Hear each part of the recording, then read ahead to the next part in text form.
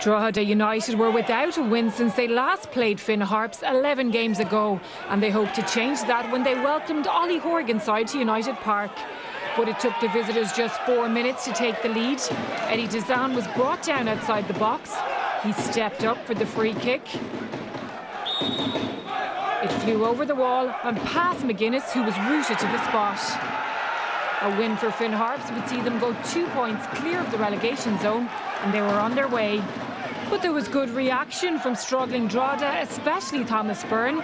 A pass followed by a crossfield run allowed him a shot on goal, but he was denied by the woodwork.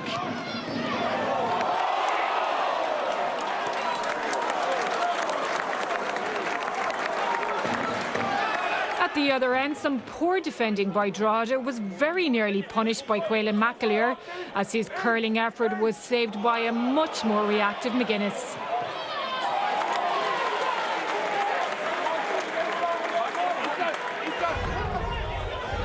In the second half, Harps were quickest off the mark, and again it was McAleer on the charge, causing problems for the Drogheda defence, who were struggling to keep him contained.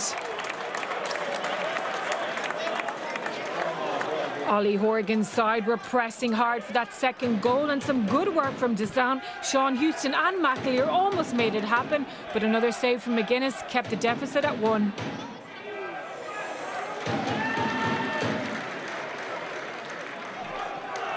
There were some positives though for Drogheda, and Thomas Byrne was lively for the home side as he searched for the equaliser. Despite a decent effort, he couldn't find the target.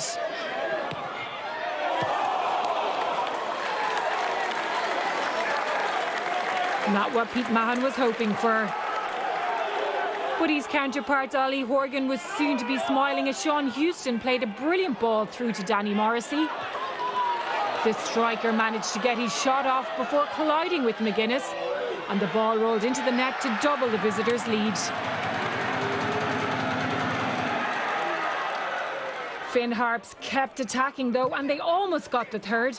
Again it was McAleer and those fast feet creating the opportunity. Forcing another super save from McGuinness, who had a very busy day at the office. So the search for points goes on for a struggling Drogheda, who occupy the bottom spot, but a good result for Finn Harps, who now sit in 8th place. Full-time Drogheda United 0, Finn Harps 2.